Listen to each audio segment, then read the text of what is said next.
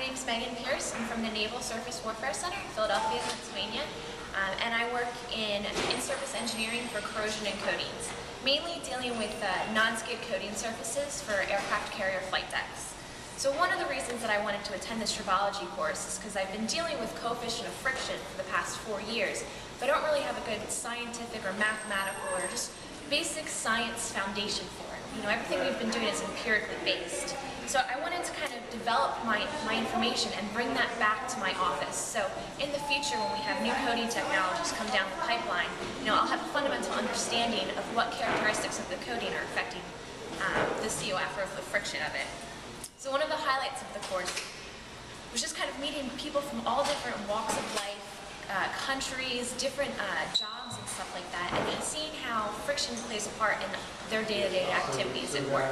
You know, I got a big, broad understanding of the more traditional ways that people have to fight friction. So that was really great. And so everything I learned, I think the biggest part of what I learned here this week is that you know, tribology is all about the surfaces and contacts. It's completely different for each and every system.